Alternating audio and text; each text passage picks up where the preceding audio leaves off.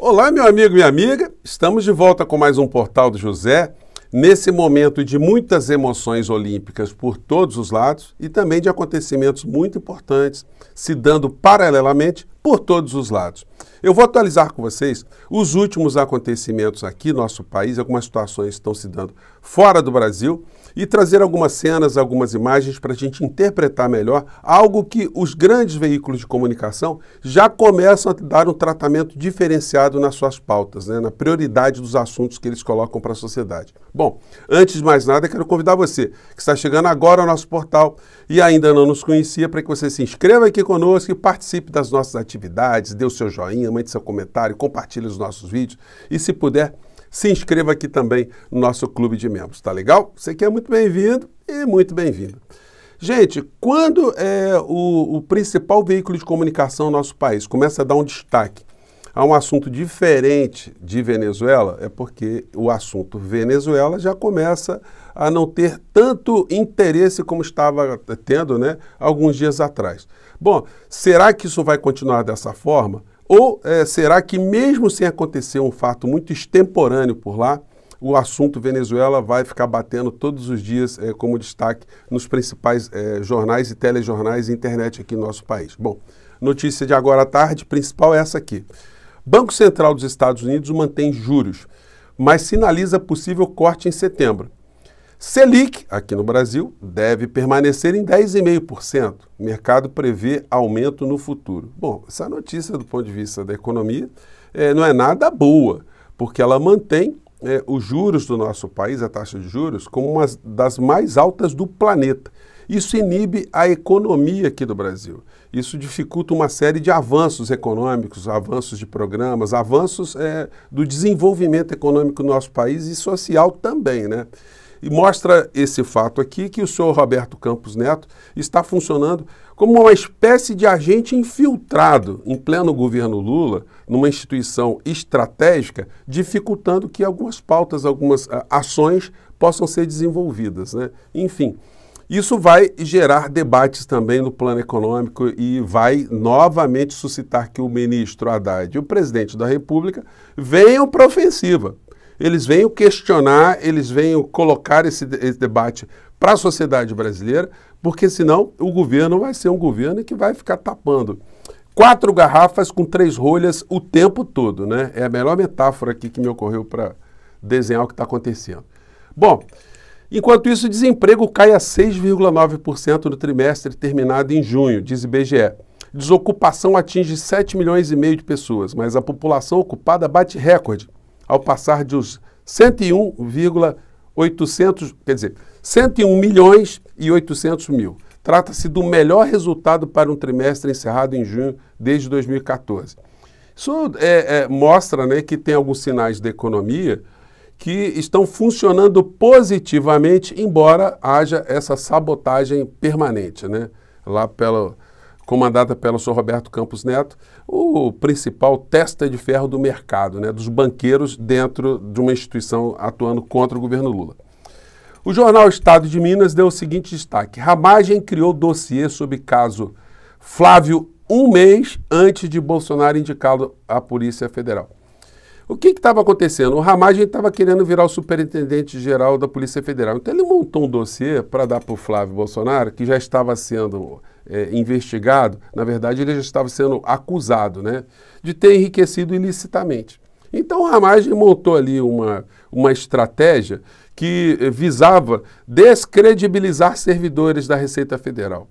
Eles até foram objeto, né, eles figuraram ali como investigados dentro da Receita Federal para se verificar se eles tinham de fato praticado algum tipo de ilícito. O inquérito dentro da Receita Federal foi finalizado e se chegou à conclusão que não tinha ninguém fazendo nada absolutamente errado fora da curva, né? Mas o Ramagem tentou essa história. Um mês depois, o Bolsonaro indicaria Ramagem para ser o superintendente da Polícia Federal, o que foi dinamitado pelo ministro Alexandre de Moraes pela ligação estreita, lógica, visível, assumida de Ramagem e o clã Bolsonaro. Bom, então vamos ver aí que esse fato aí vai servir para deixar o senhor Flávio e o senhor Ramagem cada vez mais encalacrados, né? Bom, comentei com vocês mais cedo, né, que o Nicolas Ferreira sentiu a pressão agora, que não dá para ficar ofendendo as pessoas, porque se ele ofender agora uma autoridade, né, que tem ali o foro no Supremo Tribunal Federal e na PGR, ele vai tomar mais ações pela frente, né? E uma vez condenado na primeira, na segunda ele já não tem mais o benefício de ser réu primário. Se a pena for mais alta, ele vai ter problemas, ele pode até perder o mandato. Mostrei aqui alguns personagens que a PGR continua a bater, né? Como o senhor Roberto Jefferson, que teve ali uma decisão contrária a ele, mostrando que, em relação a esses personagens do mundo do bolsonarismo, o Procurador-Geral da República está atuando de maneira muito firme. Resta saber o que ele fará com o inquérito que está na mesa dele, que a Polícia Federal concluiu que nós tivemos aqui no nosso país um Orcrim de ladrões de joias. Sociedade quer saber, senhor Paulo Conet, PGR. Bom, daí a gente entra aqui no assunto Venezuela, que vai aparecer no noticiário hoje, enfim, mas, como eu disse para vocês, com destaque menor, exceto se acontecer lá de fato uma insurreição, o exército romper qualquer coisa e destituir o Maduro, entronar lá o chefe da oposição, ou um militar, um general, enfim. Se não acontecer uma coisa assim, uma rebelião de massas, enfim, o que vai acontecer na Venezuela é o que já acontece há mais de 20 anos. É uma pressão permanente para que o poder fique na mão da direita e na direita liberal, que haja privatização de tudo que tem lá na Venezuela para empresas multinacionais. É disso que se trata. Obviamente, tem a discussão ética, tem a discussão nós que defendemos a democracia, defendemos a república, princípios éticos, princípios morais. Obviamente que nós todos queremos alternância de poder, democracia, que nenhuma liberdade seja ferida. Nós todos fazemos críticas a algumas coisas específicas que acontecem na Venezuela.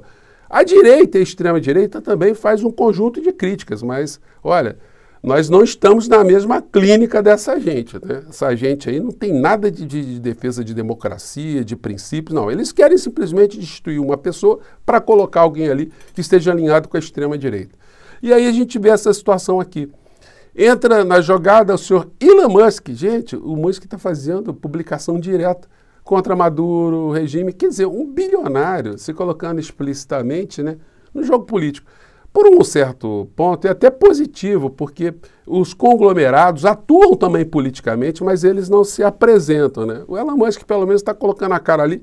E, inclusive, gente, chegando às raias de sugerir ali um confronto, né? Tipo boxe, tipo MMA, duelo, entre ele, Elon Musk e Maduro. A coisa está por aí. Olha, vocês vão ver aí gente comentando sobre isso aí, né?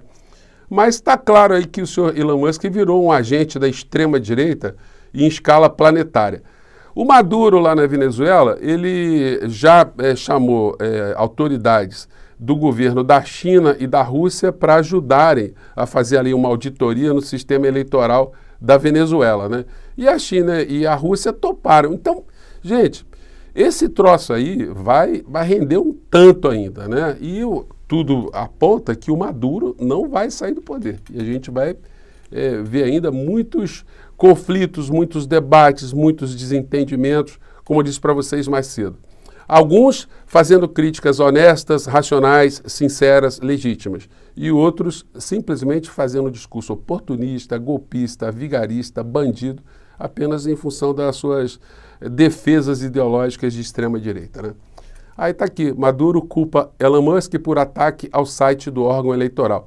Olha, o Musk entrando nessa história, eu queria saber se ele tem uma boa assessoria. O que ele ganha se envolvendo planetariamente com uma série de movimentos de extrema-direita. Sobretudo se conflitando ali diretamente com os interesses que estão sendo também alinhados com a China e a Rússia, né? Como é que, se bem que o senhor Elon Musk ele não tem o Twitter dele no X, né?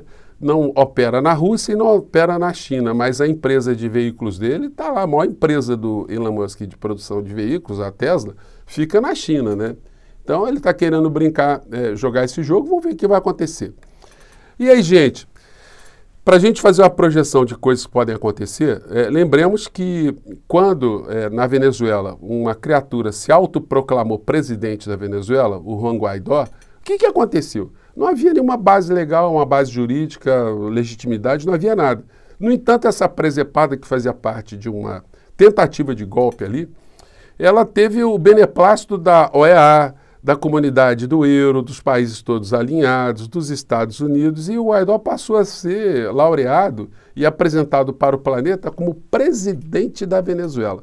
Inclusive, tendo na sua posse os ativos da PDVSA, a empresa de petróleo da Venezuela, que estavam confiscados fora do território venezuelano.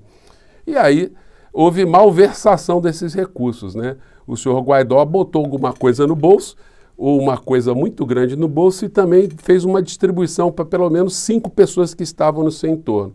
Isso rendeu para o senhor Juan Guaidó a destituição pela própria direita, né, dessa condição de presidente, né, da Venezuela. Um negócio incrível, né?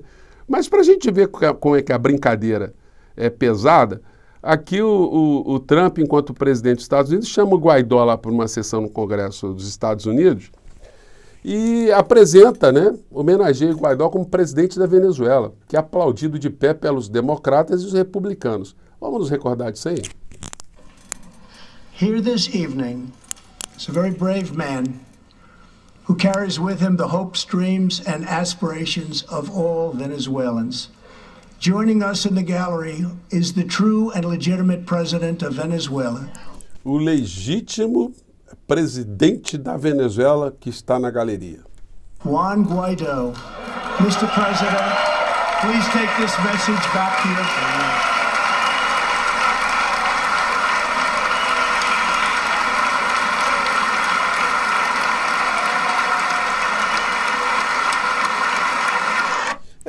Vocês, democratas e republicanos, aplaudiram um ladrão, né? O ladrão que foi destituído pela própria patota, né? E hoje ele está lá em Miami. O senhor Juan Guaidó está lá em Miami. Está lá, está sumidão, né? Ele que foi o presidente de extrema-direita da Venezuela, né? Laureado dessa forma, está desaparecido. Então, gente, o que vai acontecer lá? Bom, nós vamos ter que aguardar novos acontecimentos, mas a julgar por tudo que estamos vendo agora, dificilmente o Maduro vai sair do poder na Venezuela, né? É o que temos para hoje, tá bom? Eu fico por aqui mais uma vez, um grande abraço e até o nosso próximo encontro. Tchau!